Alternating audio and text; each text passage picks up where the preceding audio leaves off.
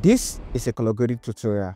In this video, I'm going to show you how I color grade dark skin and light skin images.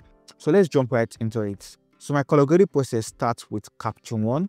So the first thing I'm going to do once I open my image to Capture One, I'm going to come to my Adjust and just click on Layer and Mask and add a new feed adjustment layer. Now the reason why I'm adding a new feed adjustment layer, for example, if I just play with the white balance like this and I feel it's looking too much, since this is a new feed adjustment layer, I can just come to the opacity and reduce the opacity just like that. All right, so that's why I like working on a new feed adjustment layer, but I'm going to delete this layer because I don't want to do that. Now color grading depends on the look you are going for. Now for this dark skin image, I'm going to do two looks for you. Me personally, I prefer that dark melanin skin tone for my dark skin images, and I'm going to be doing that first. And after I've done that dark melanin skin tone for my own personal color grade, I'm going to show you how I color grade clients' images just to make it look natural as possible. All right. The first thing I'm going to do to get that dark melanin skin tone, I'm going to change the ICC profile of this image to like an M monochrome. So to do that, I'm going to come to my color, and I'm going to come to my base characteristics. And under my base characteristics, I'm going to see ICC profile. I'm going to click on it and just look for Leica M monochrome neutral right here. So I'm going to select it and just going to desaturate the image, as you can see. Now, see the before and the after. And I actually learned this from Tosin Junaid, one of Tosin Junaid's video. Alright. Now the reason why I did not create a new feed adjustment layer, because you cannot add a base characteristics to a new feed adjustment layer or a new layer. It doesn't work. It only works on the background layer. Alright. So the next thing I'm going to do, I'm just going to add contrast to this image and just play with the exposure, because exposure also plays a role about how color grading actually turns out. If your image is dark, it's going to affect the color grade. If it's too bright, it's going to affect the color grade. So that's one thing you should take note of. So to do that, I'm going to come to this layer and just add a new feed adjustment layer. Come to the exposure, increase the exposure a little bit, like so. And just come to the high dynamic range, take down the highlights, like so. And just use levels to add contrast. I'm going to come to my levels and just move the shadow part of my levels inside like this to add contrast to this image. Now the next thing I'm going to do, I'm just going to work on the background separately, right? So I just want to boost those green on the background. To do that, I'm just going to select my background. So I'll click on this background right here under layer and mask, and just going to select the background for me. All right, so it has finished selecting the background. If I press M on my keyboard, you are going to see the mask. If I press M again, it's going to hide the mask. Right now, any adjustment I make is going to affect only the background. So I can just come to the exposure, take down the exposure a little bit. So I'm going to come to my color. Once I come to my color, I'm just going to boost the color of the green. So under my color editor, I'm going to come to advanced, click on this picker tool and select the green on the background. Once I select the green on the background, I'm going to come to the saturation, maybe increase the saturation a little bit, play with the hue and see. I think like this works for me. Or let me take down the saturation a little bit. No, I think I'm going to increase saturation like this. Also, maybe take down the lightness a little bit. So before and after. For what I'm going to do, I just want to enhance this light ray that is coming from the top. Now I'm going to be doing that with linear gradient. Now to do that, I'm going to come to my layer, add a new adjustment layer, a new empty adjustment layer. After that, I'm going to select my linear gradient right here. Once I select it, I'm just going to drag from the top down here. Now if I press M, you are going to see my mask. Anything I do right now is going to affect that particular place. So I'm just going to come to my adjust and just increase the exposure of that particular place and just play with the white balance, add a cool white balance just to make it cool. You can see the before and the after. Let me just hide the mask so you can see. All right, so the before and the after, the before and the after. So this is everything I'll do inside of Capture One. The next thing I'm going to do, I'm going to open this image inside of Photoshop and just do more of color grading inside of Photoshop. Now to open this image inside of Photoshop, I'm just going to right click on Edit With, and click on Adobe Photoshop. You can use 16 bits or 8 bits, and you can use TIFF or PSD depending on what you want. So you're just going to open this image from inside of Photoshop. Now, after doing my scale retouching and everything, let's assume I've done my scale retouching for this image. So let me just quickly use AI to do my scale retouching. So I'm going to come to my action and just click on this retouch for me right here, or this one click retouch. I'm just going to click on it. So AI will automatically retouch our image for us. So see the before and the after. Now let's continue color grading this image. So after doing your scale retouching, the next thing I'm going to do, I'm just going to come to my gradient map. All right.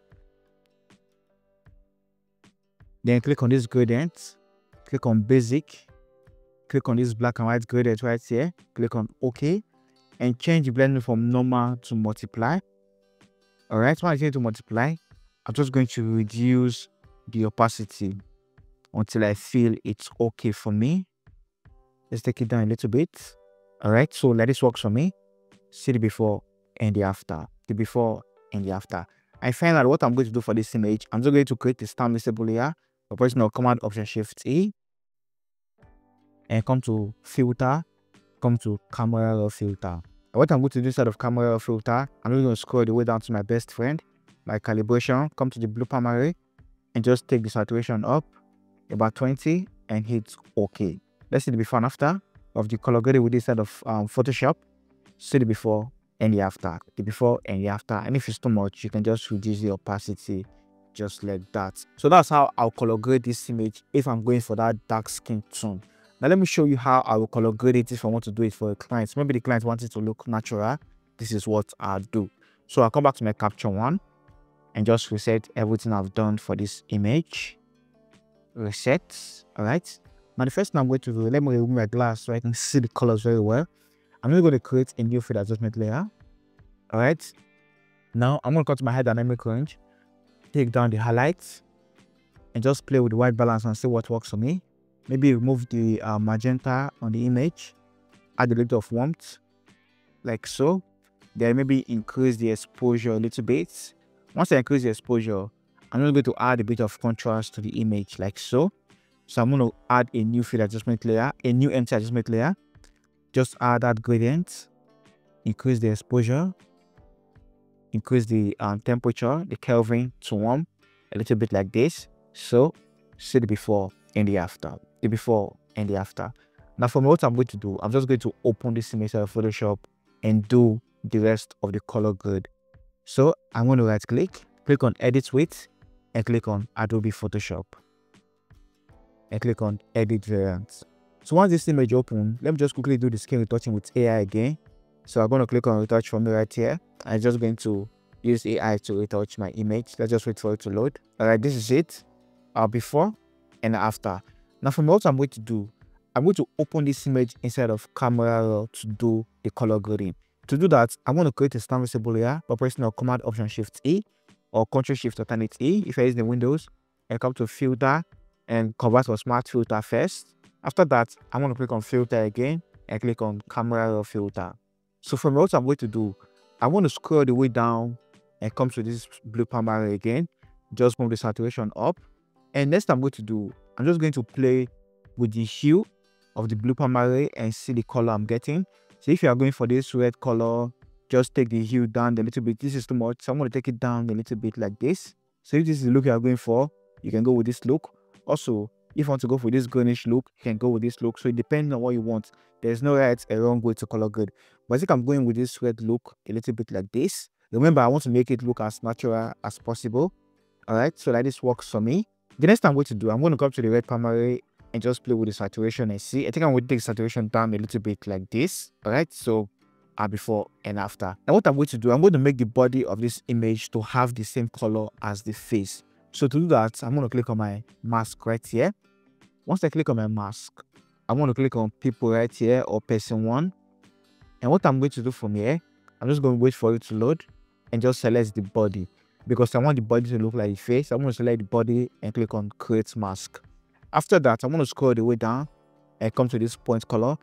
Select this picker tool and select any color I want the body to look like from the face. So I'm going to select this part right here. Once I select this part, I'm going to scroll the way down, just increase the range, and just come to this variance and just move it up. Immediately I do that, it's just going to try and make the body match with the face, as you can see. So see the before and after. Take a look at the body.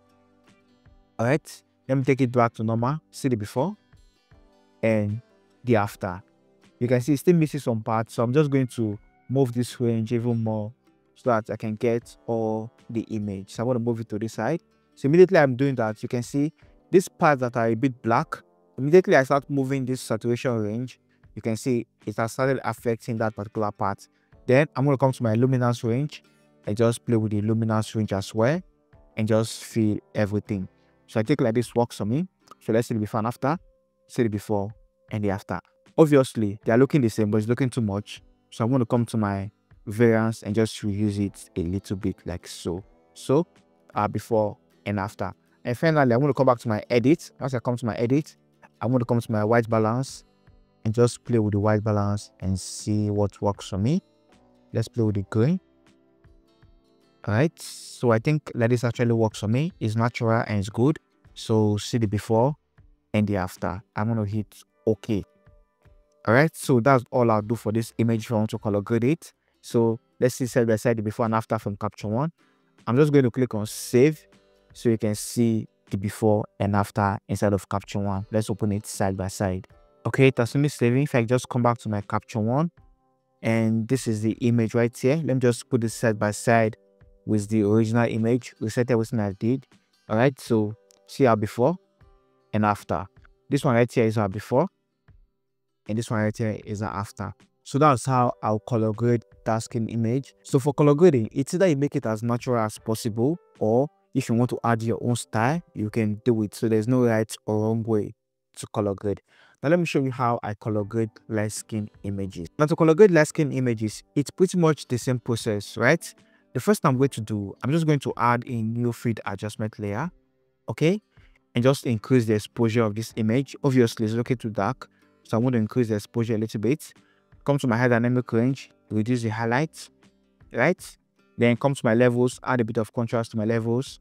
Maybe open up the shadows a little bit for this. So, before and after. The next thing I'm going to do, I'm going to come to my white balance and just add a bit of magentas to the image, just a tiny bit. Also add a bit of warmth to the image, just a little bit like so. The before and the after. Now from here, what I'm going to do, I'm going to add another adjustment layer, add a new feed adjustment layer. Then I'm going to come to my colors and just scroll the way down to my color balance right here. Now for this color balance, if you want to add specific colors to your shadow areas, your midtones areas, and your highlight areas, you can do it with this color balance. So there's no right or wrong way. Just see how it works. Now for the master, if I want to add specific color to the overall image, I can come to the master and just move it up. It's going to add any color I choose to the whole image. So if you are going for this look, you can go for this look. If you are going for this look, you can go for this look. So just depends on the look you are going for. But I'm going to leave it at 0. I'm not going to be adding anything. So I'm going to come to my shadow and just add a bit of magenta to the shadow, or this purple to the shadow, and just move it up a little bit just for those shadow areas, as you can see. So if I add blues, let's go to blues.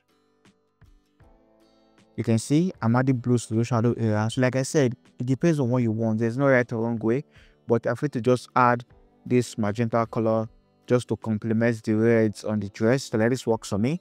Also, I'm going to come to my midtones and just add a bit of oranges to the midtones. Take the saturation up. This slider right here is saturation. So if I move it all the way up, it means I'm increasing the saturation.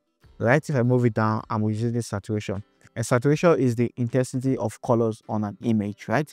So I'm going to take this saturation up. Why this one right here is the hue. Hue is to change color. So if I want to change the color, I can just play with the hue right here. So if I move it to the green side, I'm adding greens to the midtones.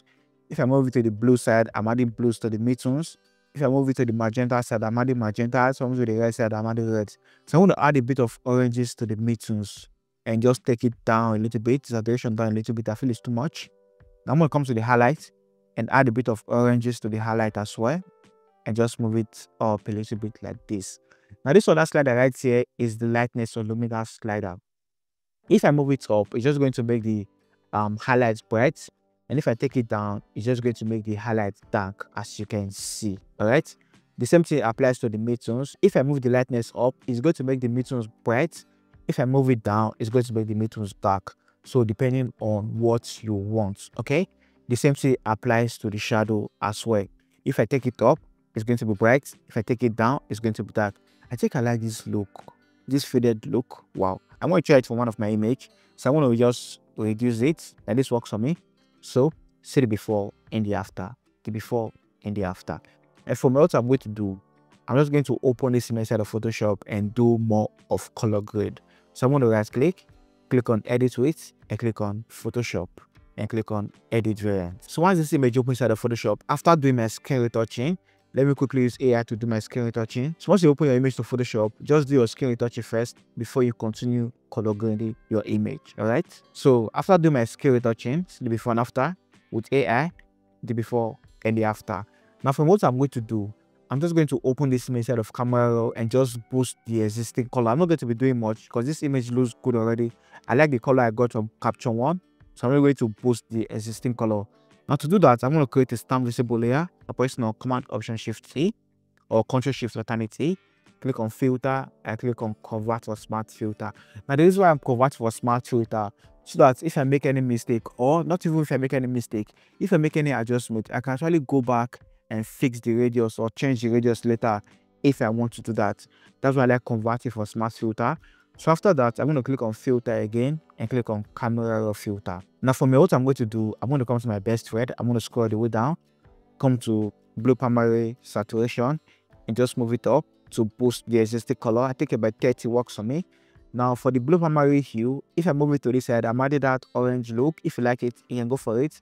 And if I move it to this side, to the blue side, I'm adding that green tint. If you like it, go for it. So what I'm going to do, I'm going to move it to this orange side a little bit. All right. And I'm going to scroll the way up, come to my vibrance, and just take my vibrance up a little bit, like so.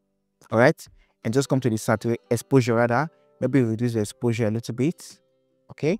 So see the before and the after, the before and the after, and I'm going to click OK. The next thing I'm going to do, I'm just going to add contrast to this image. So to do that, I'm going to click on my adjustment again, click on my gradient map. So like I did with the dark skin, that's what I'm going to do. Once I click on my gradient map, click on this gradient, click on basic, click on black and white right here, click on OK, change the blending from normal to multiply. Okay, and from here, all you have to do is just reduce the opacity until you feel it's okay. So I think about 20 or 15 works for me for this image. Let's use 15. Now see the before and the after. Let me just group everything I did inside of Photoshop so you can see the before and after. See the before and the after, the before and the after. And I'm just going to save it so we can see the side by side inside of Capture One. So if I just open my Capture One and just put the image side by side, first of all, let me reset this so you can see the default. So this is our before and this is our after. This one right here is our before and this one right here is our after. And if it's looking too dark, you can come to your adjust and just add a bit of exposure instead of Capture One. All right, so see the before and the after, the before and the after. So that is how I color grade both light skin and dark skin image. Like I said, there's no right or wrong way to color grade your image. What I do personally, I try to keep my image as natural as possible and just boost the existing color.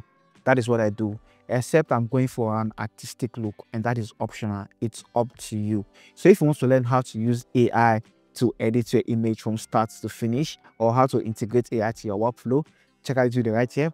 I'll see you guys in my next one. Stay creative.